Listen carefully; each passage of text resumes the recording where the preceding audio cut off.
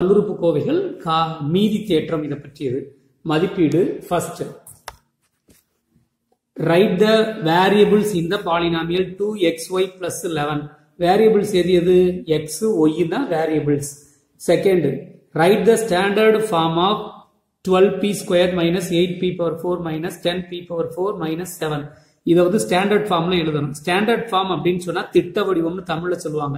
திட்ட வடிவம் அப்படின்னா என்னன்னு பாத்தீங்கன்னாக்கோ இதனுடைய அடுக்குகளின் இறங்கு வரிசையிலையோ அல்லது ஏறு வரிசையிலையோ எழுதணும். இப்ப நம்ம வந்து இறங்கு வரிசையில எழுத போறோம், அதாவது டிசெண்டிங் ஆர்டர்ல எழுத போறோம். Minus 8p power 5 minus 10p power 4 plus 12p squared minus 7. அவ்வளவுதான். Third, give an example for a monomial. ஓருறுப்பு கோவைக்கு ஒரு எடுத்துக்காட்டு சொல்லுன்னு சொல்லிக்கிறாங்க. நம்ம இது மாதிரி எத்தனை எடுத்துக்காட்டுகள் வேணாலும் நம்மளால சொல்ல முடியும். Fourth, write the variables and constant in the expression x plus 3y square minus 5. இதனுடைய வேரியபிள்ஸ் என்னன்னு சொல்லி கேட்கிறாங்க. வேரியபிள்ஸ் பாத்தீங்கன்னா வேரியபிள்ஸ்னா மாறி. மாறி என்னது? எக்ஸ் ஒய் ஸ்கொயர்டு மாறி. கான்ஸ்டன்ட் என்னது? 3 மைனஸ் 5 கான்ஸ்டன்ட். பல்லுறுப்புக்கோவையினுடைய படி என்னன்னு கேட்கிறாங்க. பல்லுறுப்புக்கோவையின் படி அப்படின்னு கேட்டாலே உயர்ந்த அடுக்கு எதுன்னு பார்க்கணும். Highest exponential.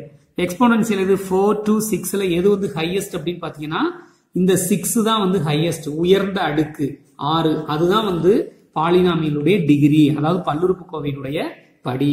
Chapter 7 algebraic identities, factorisation, முற்றொருமைகள் மற்றும் காரணிப்படுத்துதல். ஃபர்ஸ்ட் வந்து எக்ஸ்பேண்ட், விரிவுபடுத்துன்னு சொல்லியிருக்காங்க. k plus 2l plus 3m squared whole squared.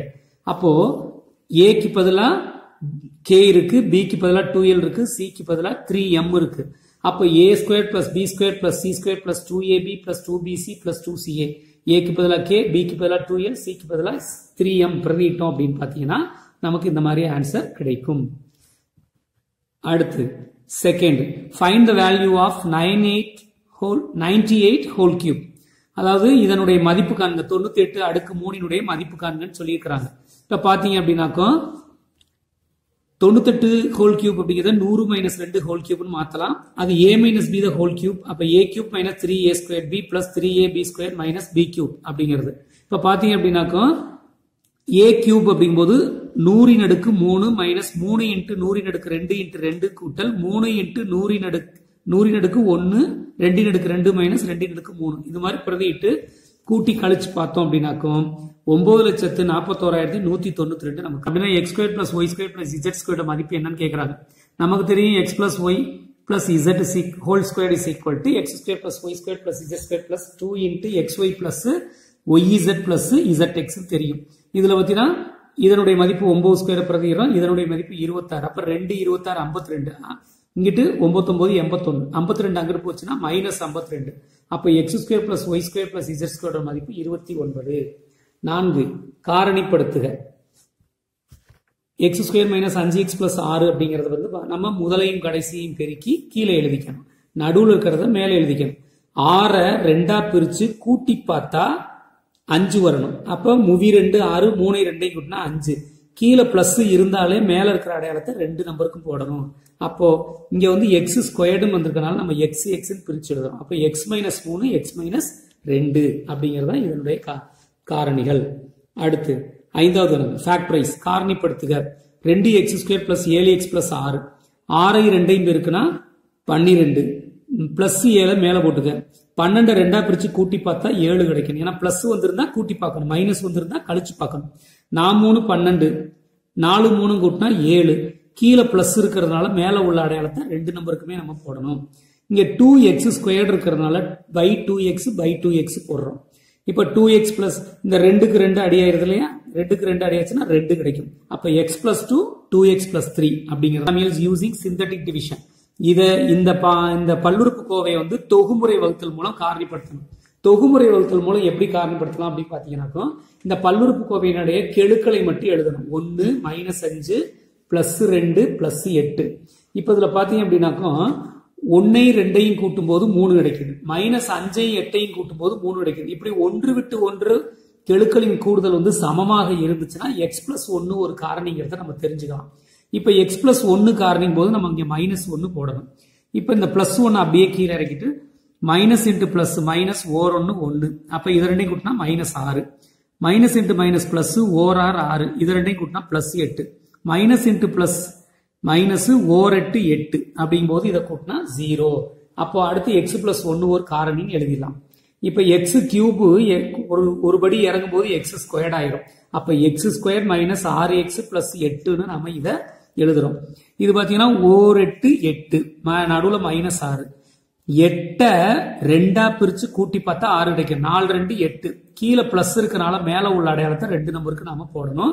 இங்க பை எக்ஸ் அப்போ எக்ஸ் ஸ்கொயர்டு வந்திருக்கனால பை எக்ஸ் போடுறோம். அப்ப எக்ஸ் மைனஸ் 4 எக்ஸ் மைனஸ் 2. அப்போ இந்த பல்லுறுப்புக்கோவையினுடைய காரணிகள் என்னன்னு பார்த்தா X plus 1 X plus X minus 4 X minus 2 அப்படிங்கிறதான்.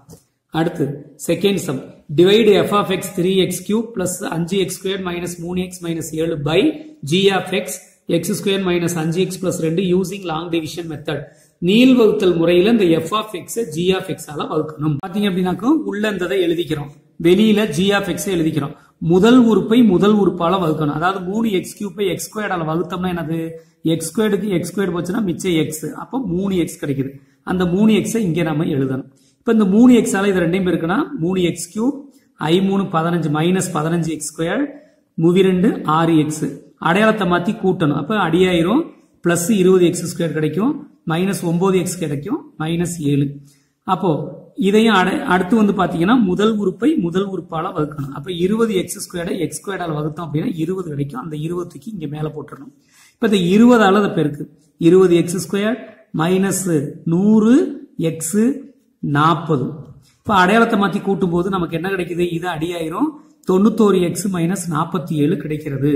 அப்போ இங்க மேல இருக்கிறது வந்து ஈவு, இங்க இருக்கிறது மீதி. அப்ப கோஷன்ட் ஈவு வந்து எத்தனை 3x பிளஸ் 20, ரிமைண்டர் மீதி எத்தனை 91x மைனஸ் 47. இப்போ எஃப் ஆஃப் எக்ஸ் எழுதிக்கிறோம், ஜி ஆஃப் எக்ஸ் எடுத்துக்கிறோம். இந்த ஜி ஆஃப் எக்ஸ்ல என்ன பண்ணணும் அப்படின்னாக்கும் எக்ஸுக்கு முன்னாடி கெழு ஒன்னை தவிர பிற கெழுக்கள் இருந்தா அதை வெளியில எடுத்துடணும். அதனால 2 எடுக்கிறோம். இங்க 2 இல்லாதனால நம்ம என்ன பை 2 போட்டுக்கிறோம்.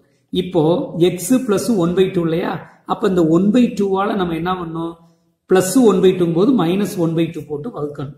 இப்ப இந்த பிளஸ் 2 அப்படியே எடுத்துக்கிறீங்க. இது மைனஸ் இன்ட்டு பிளஸ் மைனஸ் இது ரெண்டையும் பெருக்கும்போது 2க்கு 2 அடியாச்சுன்னா 1 கிடைக்கும். அடுத்து இது ரெண்டையும் பெருக்கும்போது மைனஸ் 3/2 கிடைக்கும்.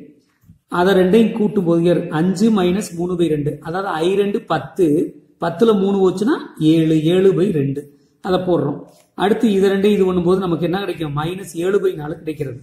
அப்போ 6 மைனஸ் 7/4 அப்படிங்கும்போது 6 24 24ல 7 போச்சுன்னா 17/4.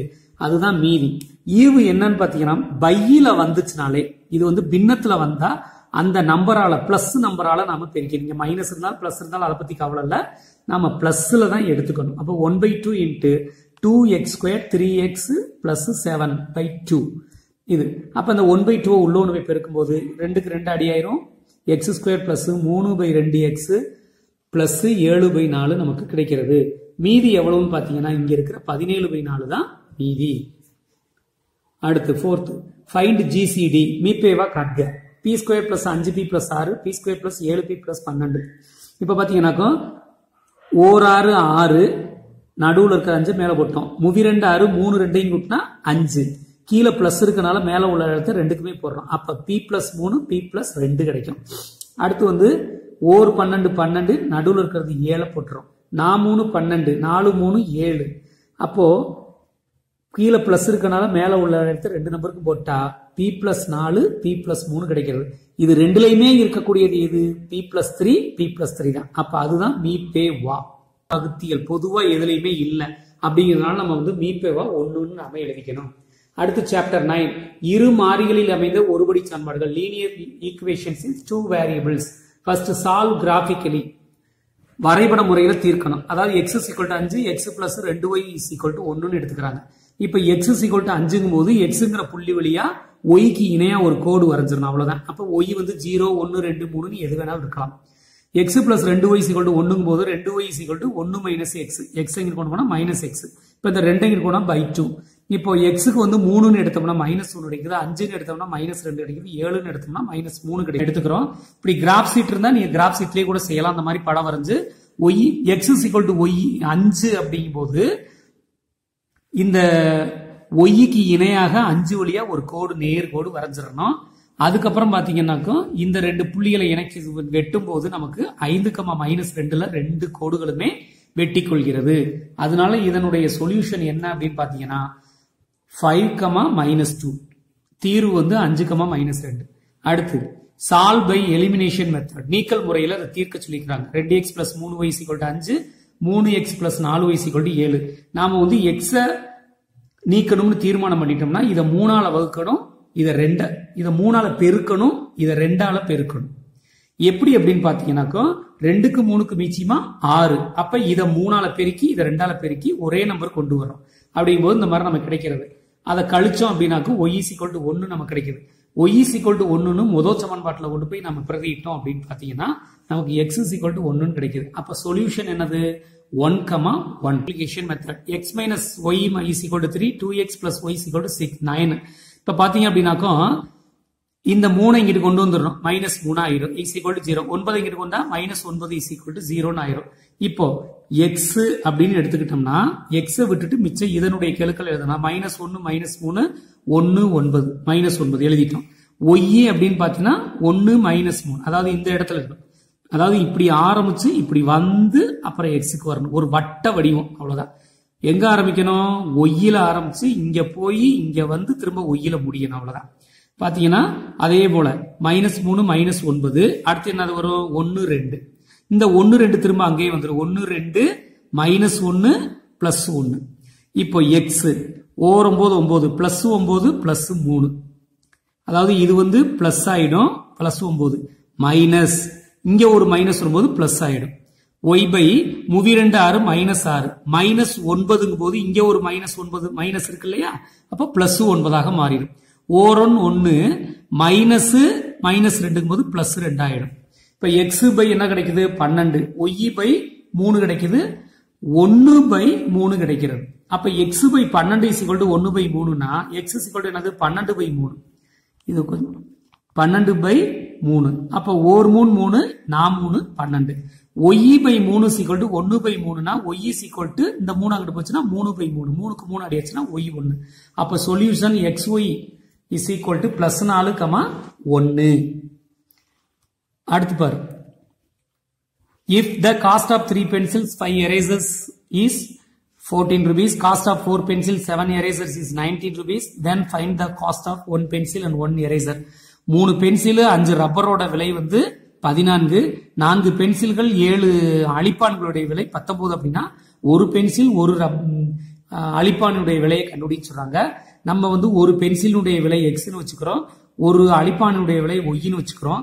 அப்ப 3x + 5y = 14, 4x + 7y = 19 அப்படின்னு நம்ம ரெண்டு சமன்பாடுகளை உருவாக்கிக்கிறோம். நீக்கல் முறையில எலிமினேஷன் மெத்தட்ல செஞ்சிருக்கிறேன் பாருங்க. இப்ப 2ஐயும் போக்கும் போது 4க்கு 3க்கு மீச்சியமா 12 அப்படிங்கறதுனால இதை வந்து நான் 3ஆல பெருக்கிருக்கேன், 4ஆல பெருக்கிருக்கேன், இதை வந்து 3ஆல பெருக்கிருக்கேன். அப்போ ரெண்டும் அடியாகி வரும்போது நமக்கு -y = -1 கிடைக்குது.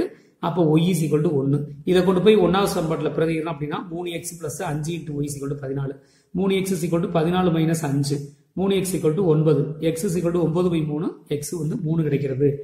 The cost of 1 pencil is 3, the cost of 1 eraser is 1. என்னன்னு கேட்டிருக்காங்க. அப்பாவுடைய வயதை எக்ஸ்ன்னு எடுத்துக்கிறோம், மகனுடைய வயதை ஒய்ன்னு எடுத்துக்கிறோம். ரெண்டையும் கூட்டினா 50 கிடைக்குது. அப்பாவுடைய வயதுல இருந்து மகனுடைய வயதை கழிச்சோம்னா 30 கிடைக்குது. அப்ப நம்ம இதை ரெண்டையும் கூட்டும் போது அடிச்சா 2x = 80 கிடைக்குது. சரியா, +y -y அடியாயிரும். x 2x = 80, x = 80/2, x = 40. Substitute x = 40 in equation 1. இந்த 40 + y = 50, y = 50 - 40, y = 10. அப்போ அப்பாவுடைய வயது 40, மகனுடைய வயது 10. Chapter 10 types of angle, parts of the circle, properties of கோடு, கோணங்களின் வகைகள், வட்டத்தின் பகுதிகள், நான்களின் பண்புகள். ஃபர்ஸ்ட் வந்து ஃபைண்ட் த 3 ஆங்கிள்ஸ், 3 கோணங்களையும் காணுங்க சொல்லியிருக்கிறாங்க. இதுல ஒரு சின்ன மாடல் மாத்திக்கங்க. x + 25 கொடுத்திருக்காங்க, இங்க நீங்க 30 டிகிரின்னு வச்சுக்கோங்க. x + 30 வச்சு செய்யுங்க, அப்பதான் கரெக்டா வரும், இல்லைன்னா பின்னத்துல வரும். அப்ப some of 3 angles of a triangle is 180 degree. ஒரு முக்கோணத்தின் 3 கோணங்களின் கூடுதல் 180 டிகிரி அப்படிங்கும்போது ஏபிசி 3ஐயும் கூட்டினா 180 டிகிரி. அப்ப X plus 30 degree 2x minus 10 degree plus 4x minus 15 degree = 180 degree. அப்போ 4 2 6 1 7x 30 இது வந்து மைனஸ் 25. அப்ப என்ன கிடைக்குது 7x பிளஸ் 5 டிகிரி = 180 டிகிரி கிடைக்கிறது. 7x = 180 டிகிரி இங்க பிளஸ் 5 அங்க போச்சுன்னா minus 5. 7x = 175 degree. x = 175 by 7 போது 25 டிகிரி கிடைக்கிறது. இப்ப a என்னது x பிளஸ் 30 டிகிரி. அப்ப 25 பிளஸ் 30 = 55. 2x போது 2 × 25 மைனஸ் 10. அப்ப 50 minus 10 = 40 degree. 4x 4 × 25 minus 15 degree 100 degree minus 15 degree = 85. இப்ப இது நம்ம வந்து கண்டுபிடிச்சுக்கிறது கரெக்டான்னு பார்க்கணும்னா இந்த 85 40 55 3ஐயும் கூட்டினா 180 டிகிரி கிடைக்கணும் கிடைக்குது. அடுத்து வந்து second sum. The distance between the circle of a center of a circle and a chord is 8 cm. The length of chord is 30 cm. Then find the radius of circle. அதாவது வட்டத்தின் மையத்திலிருந்து 8 centimetre தொலைவில் 30 centimetre நீளமுள்ள நான் வரையப்பட்டுள்ளது எனில் வட்டத்தின் ஆரம் காண்கன்னு சொல்லிக்கிறாங்க. இப்ப வந்து இந்த ஓசிங்கிறது வந்து ஏபிக்கு எப்பவுமே என்னவா இருக்கும் மைய குத்துக்கோடாக இருக்கும். பெர்பெண்டிகுலர் பைசெக்டர்னா மைய குத்துக்கோடு. அப்ப AC is equal to PC. இதுவும் எப்பவுமே சமமாக இருக்கும். இது ஒரு தேற்றமே இருக்கு. அப்போ ஓஏசிங்கிறது வந்து ரைட் ஆங்கிள் ட்ரையாங்கிள் செங்கோண முக்கோணம். செங்கோண முக்கோணம்னாலே பித்தாகரஸ் தேற்றத்தை பயன்படுத்தணும். இப்ப நம்ம ஓஏ வேணும். இது வந்து கர்ணம். அப்போ ஏசி ஸ்கொயர் பிளஸ் ஓசி ஸ்கொயர். ஏசி என்ன வரும் 30ல பாதி 15. 15 square plus 8 square is equal to root of 225 plus 64 289 = 17 centimetre. அப்ப ஆரம் வந்து எவ்வளவு கிடைக்குது நமக்கு 17 சென்டிமீட்டர் கிடைக்கிறது. கோடு அதாவது 2 வட்டங்கள் இது மாதிரி வெட்டிக்கும் போது இந்த பெரிய வட்டத்தினுடைய மையம் ஓ, சின்ன வட்டத்தினுடைய மையம் சி. அது வந்து அந்த ஏபிங்கிற கோடு மேல இருக்கு, ஏபிங்கிற நான் மேல இருக்கு. அப்ப ஏபி இஸ் காமன் கோடு. இந்த ரெண்டுமே இந்த ஏபிங்கிறது வந்து ரெண்டுக்கும் பொதுவான ஒரு நான். அப்போ AC is equal to PC. AC is equal to PC இந்த தேற்றத்தின்படி. அப்போ இது வந்து நமக்கு என்னவா கிடைக்கும் ரைட் ஆங்கிள்டு ட்ரையாங்கிள். ஓஏசிங்கிறது செங்கோண முக்கோணம். அப்படிங்கும் போது ஏசியை கண்டுபிடிச்சுன்னா அதை 2ஆல பெருக்குனா ஏபி கிடைச்சு போயிடும். அப்போ AC is equal to root of 5 square minus 4 square root of 25 minus 16 root of 9 = 3 centimetre. அப்ப ஏபி வேணும்னா ஏசி பிளஸ் பிசி 3 3 6 சென்டிமீட்டர். அதாவது fourth, draw 3 circles passing through points P and Q where PQ is equal to 4 cm. அதாவது 3 வட்டங்கள் வரையணும். 3 வட்டங்களும் PQங்கிற புள்ளி வழியா போகணும். Pக்கும் Qக்கும் இடையில உள்ளது வந்து 4 சென்டிமீட்டரா இருக்கணும். இப்ப நீங்க என்ன பண்ணணும் அப்படின்னாக்கும் இதுல இருந்து இது வரைக்கும் 4 சென்டிமீட்டர் வச்சுக்கிறீங்க. இதுல இருந்து இது வரைக்கும் ஃபுல்லா 4 சென்டிமீட்டர் வச்சு இதை வந்து விட்டமாக வச்சு ஒரு வட்டம் வரைஞ்சுக்கணும். இதை மையமா வச்சு ஒரு வட்டம் வரைஞ்சுக்கணும். இதுல இருந்து ஒரு 3 சென்டிமீட்டர் தொலைவு வச்சீங்க அப்படின்னாலே 5 சென்டிமீட்டர் ஆரம் உள்ள வட்டமா மாறிடும். அப்போ இதுல இருந்து 3 சென்டிமீட்டர் தொலைவு வச்சு ஒரு வட்டம் வரைஞ்சீங்கன்னா இந்த மாதிரி ஒரு வட்டம் வரும். இங்க இருந்து ஒரு 3 சென்டிமீட்டர் வச்சு வரைஞ்சீங்கன்னா வட்டம் வந்துடும். அதாவது 12 சென்டிமீட்டர் தொலைவுல வந்து ஒரு நான் இருக்கு. அந்த நான் இருக்கக்கூடிய அந்த வட்டத்தினுடைய ஆரம் 15 சென்டிமீட்டர். அப்படின்னா நானின் நீளம் என்னன்னு கேட்கிறாங்க. இது தேற்றத்தினுடைய வரையறையின்படி இந்த ஓசிங்கிறது வந்து பெர்பெண்டிகுலர் பைசெக்டர் மைய குத்துக்கோடு. எதுக்கு ஏபிக்கு. அப்போ இது வந்து ஒரு செங்கோண முக்கோணமாக நமக்கு அமைகிறது. அப்போ ஓஏ ஓபிங்கிறது ஆரம் 15 சென்டிமீட்டர். ஓசிங்கிறது 12 சென்டிமீட்டர். அதான் வந்து மையத்திலிருந்து நான் உள்ள தூரம். இப்போ செங்கோண முக்கோணம் ஓஏசியில இப்ப இந்த மொத்தத்துல ஏசியும் பிசியும் சமம்னு நாம ஒண்ணு சொல்லிட்டோம். அடுத்து வந்து ரைட் ஆங்கிள் ட்ரையாங்கிள் ஓஏசி. அதுல வந்து இந்த பக்கத்தை கண்டுபிடிக்கணும்னா கர்ணம் ஸ்கொயர் மைனஸ் இன்னொரு பக்கம் ஸ்கொயர். இது இப்ப ஏசி நமக்கு வேணும். அப்போ OA square minus OC square 15 square minus 12 square 225 minus 144 root of 81 is equal to 9 square. அப்ப length of code is equal to 9 centimetre plus 9 centimetre. இப்ப 18 சென்டிமீட்டர் தான் வந்து நாணினுடைய நீளம்.